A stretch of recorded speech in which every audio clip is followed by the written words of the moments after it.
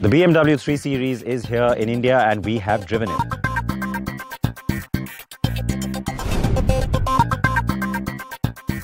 The review of the Triumph Speed Twin.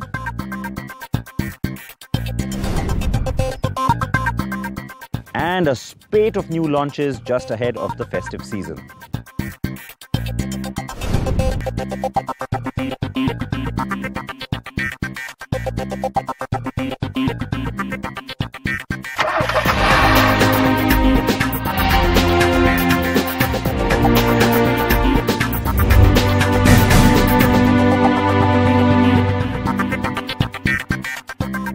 Welcome to a brand new episode of CNB, and this is the Maruti Suzuki XL6. Thank you for joining us. I'm Siddharth Parthankar. We will have a glimpse at the brand new model from Maruti Suzuki on today's program, and there's lots more to take you through as well. Now, the review is still under an embargo, so which is why right at the top, let me tell you, no opinion on this car on today's program. But let's quickly get your opinion on the 3 Series from BMW. Brand new car also that has just driven in, and this is the India spec. The BMW 3 Series is almost synonymous with what the Bavarian car maker is. The sports sedan has always been the one to beat when it came to sheer performance, sportiness and fun in the compact sedan space. Every car from the Lexus IS to the Jaguar XE have always benchmarked against this sedan. Not to mention the Mercedes-Benz C-Class and Audi A4 too. So, a new generation is always a big deal. And with the 7th generation BMW 3 Series, things take on a bit of an added meaning.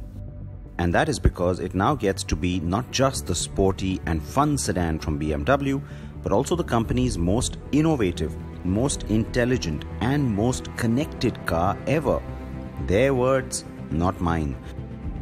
So it was with a lot of fanfare that we drove different variants of the car when it first emerged at the end of 2018. And my anticipation and excitement is now back as the 3 Series is making its debut in India. As I told you back then, India will get the 330i petrol and the 320d diesel. Now the 3 Series gets to us in 3 variants. There's 2 on the diesel. This is the 320d, so you'll have the Sport, which is a base variant if you want to call it that, and then the better loaded version, which is the luxury line that's with me. And that of course means you get lots of chrome. So the front grille finished in chrome, that is that new big grille. You've got this element which is kind of like a signature to the 3 Series, and you'll see it on all the variants except the M Sport trim. Now the 330i, the petrol, will come in the M Sport trim, and it has this much larger, chunkier, sportier, snarling bumper. And those of you who remember my global drive on this car a few months ago, that car, the blue one, Portima Blue, was the M Sport. So the big difference is really in the bumpers, but otherwise everything else on the car, you know, the hood with all the metal that has musculature rising up, few very subtle cuts and lines across the side, all of the rest, like I said, remains pretty much the same. And for me, the one sort of highlight, the nice design feature that I've really appreciated, this beautiful 3D effect tail light. And this tail light styling is kind of in keeping with what's happening across the BMW range. And then, like I said, similar element in the rear bumper and the chrome tipped exhausts on both sides to tell you that this is the luxury line. No badges on the car saying luxury line like you had on the last generation. All 3 versions will be made in India at BMW's Chennai facility. India will not be getting the range-topping 367 bhp M340i X-Drive, sadly. Well, at least not at the launch. It may be brought in as an import option later on. The new 3 Series looks grown up, bold, decisive and very muscular. The confused, drooped-down appearance of the previous car is gone, and back is the very familiar taut muscle rippling through some tight compact proportions.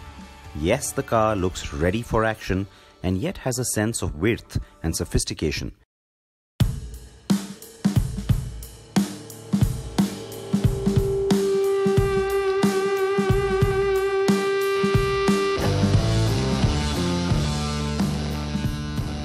The cabin is very well finished and gives you an ample environment, both in terms of space and materials, as well as tech and gadgets. Ambient lighting details, even on the back door trim for instance, enhances the car's luxury quotient. The new 3 Series also gets the latest generation BMW iDrive 7.0 interface and a 12.3-inch touchscreen. In terms of spec and equipment, all very similar to what you would expect on the 3 Series and kind of like the last car, but material quality, finish and even the seat back angle and of course the legroom have been enhanced. You also get your own little controls for the air conditioning back here with these 2 vents. You've got the climate control setting for temperature as well as the fan speed being on auto, and you've got 2 USB spots here that are going to be very, very appreciated because, of course, let's face it, it is a 3 Series, but there'll be lots of people sitting back here. Now, the dark brown palette, not quite to my liking, but like I said, it's finished really well. The elements for the ambient lighting as well as the metal work blended into the door panel is really nicely done.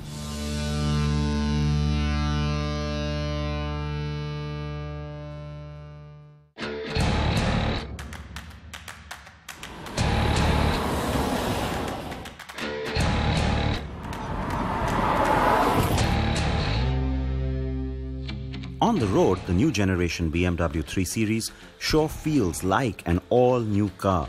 While the last car was reasonably sporty, the character on the new one is more obviously so.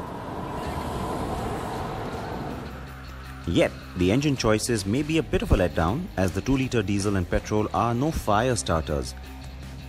I remember feeling the same way during the global drive. Neither will they feel like they're letting you down, nor will they really get your attention or put a big broad smile on your face. So why then am I calling the car sportier than its predecessor? That goes to its handling and steering feel.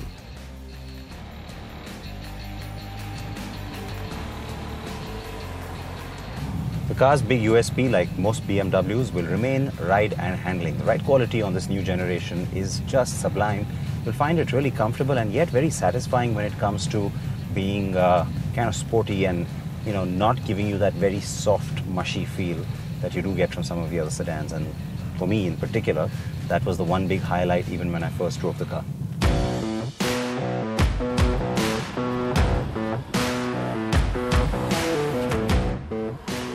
Both are excellent and the 3 Series feels like it should as a result. Ride quality is also great. And it will feel well balanced to the Indian driver. And even though you get a sense that you're driving a bigger car than before, it's not in a way that will bother you. If anything, in the Indian context, that's probably a good thing. So the sharp steering and precise handling will definitely get your juices going. Now the 320D gets an inline 4-cylinder diesel with 186 bhp and 400 Nm of peak torque. It will do 0 to 100 in 6.8 seconds and has a top speed of 243 km per hour. That's the car on your screens, though as you may recall, we also tested the new 330i before. The petrol inline 4 on the 330i has 253 bhp and also gets 400 Nm of peak torque with a wide band from 1550 to 4400 rpm. Its top speed is 250 km per hour and it goes 0 to 100 in a second less than the diesel. Both engine types use the 8-speed Steptronic gearbox. Like I said, there is no word on the M340i xDrive coming to India, nor the plug-in hybrid that was recently introduced worldwide just a few days ago. The 330e makes 249 bhp and may still come to us by the end of 2020 as BMW starts to get serious about electrification across its range, not just globally, but in India too. Like we've seen on the new X5, the new X7, pretty much all the new cars from BMW, here too on the 3 Series you get the virtual assistant, but none of the connected car features, as I had told you, they haven't come to India, and that means everything offline still works. You can't go online.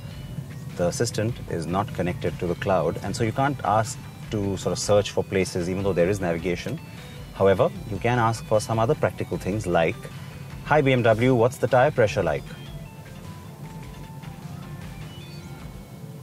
"Hi BMW, what's the tire pressure like?" The current pressure is all right for all tyres. All right. Hi BMW, what's my remaining fuel level? The remaining range is 551 kilometers. All right, so I can go a fair distance, but as you can see, practical.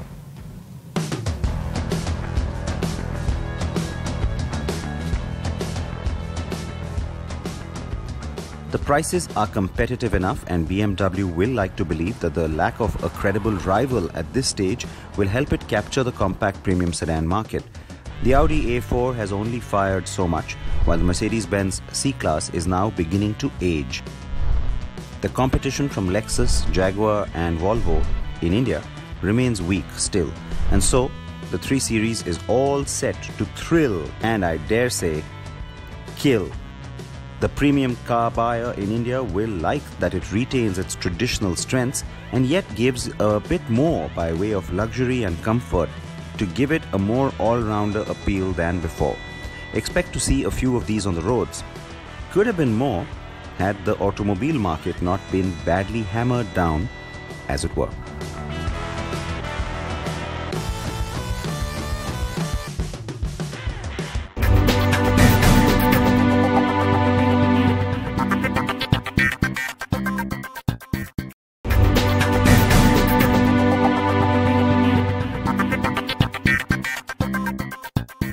So the very latest Beamer in town, and now we go to the very latest from Triumph. This is a high-performance roadster, the Speed Twin, and Kingshuk spent some time with it to bring you this review.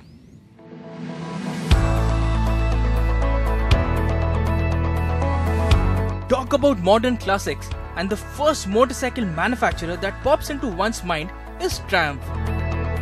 The company's modern classic game is quite strong, and the Triumph Speed Twin is one of the new additions to the company's modern classic range in India. It is a Bonnie alright, but it is so much more than just being an elder sibling to the Street Twin. There is a new Bonnie in town, and it is the new Triumph Speed Twin. Now Triumph, it loves its twins.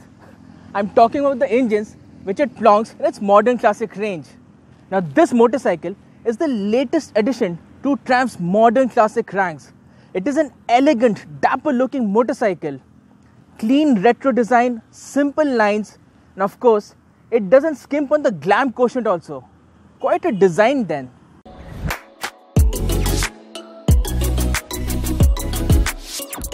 Handsome is the word. The Speed Twin is akin to a Daniel Craig-like James Bond showing up at a party wearing a well-fitted suit. The big, rounded fuel tank with knee recesses, Monza-style filler cap, and the fat Pirelli Diablo Rosso 3 tires scream performance out loud. The sophistication comes out by way of brushed aluminium parts, round LED headlamp, and the twin-pod instrument console, all of which is old school but definitely cool.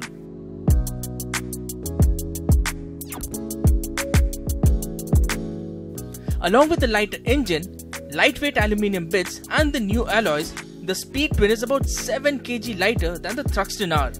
As far as features are concerned, the Speed Twin gets ride-by-wire throttle along with 3 riding modes: rain, road and sport. ABS and traction control are standard as well. The Speed Twin gets the same 1200cc parallel twin motor as the Thruxton R. 96 horses, 112 Newton meters and oodles of spine-tingling, grin-inducing performance. It may be a Bonnie, but the performance is no less than any of the liter-class nakeds.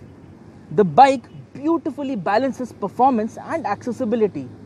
It will be very easy for new riders, beginners who are recently graduating to 1200cc motorcycles, and also it won't leave seasoned riders wanting for more.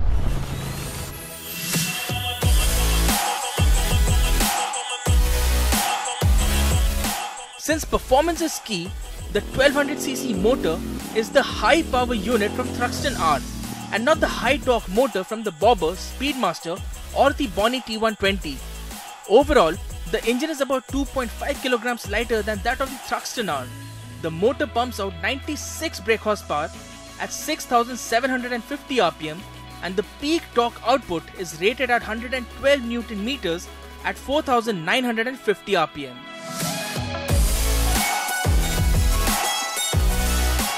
The interesting part here is the fact that almost 100 Newton meters of torque comes in as the needle hits 2000 to 2200 RPM, offering a delicious pull of torque, which in turn leads to seriously quick acceleration, the kinds where you need to hang on to the handlebars for dear life. Plus, the strong bottom end and mid-range means you need to shift gears less frequently, which will be a boon riding in the city. We told you how the parallel twin motor puts the speed in the speed twin. But complementing the engine are the grippy Pirelli Diablo Rossi 3 tires and the sure-footed way in which the motorcycle reacts to handling inputs. In case you're in the mood, the speed twin can handle high-speed corners with aplomb as well. But what kind of stands out is the fact that the ride quality is planned. It can take on bumps and potholes easily and won't leave you with a sore back. Plus, the ergonomics are quite comfortable too. The riding stance is upright, and while the foot pegs may be slightly rear set, they just add that tiny bit of sportiness to the overall experience. At 9,46,000 rupees, this motorcycle should be on top of your list if you are in the market for a modern classic motorcycle. Make no mistake, this is a performance-oriented motorcycle. It is made well, makes you look really good on the move and easy on the pocket as well, relatively speaking of course. Would I like to have one in my garage? Absolutely. The motorcycle offers solid performance, is built very well, and at that price, it makes a lot of sense. With its capabilities, the Speed Twin can actually work as a daily riding machine and we believe will be a capable touring motorcycle as well.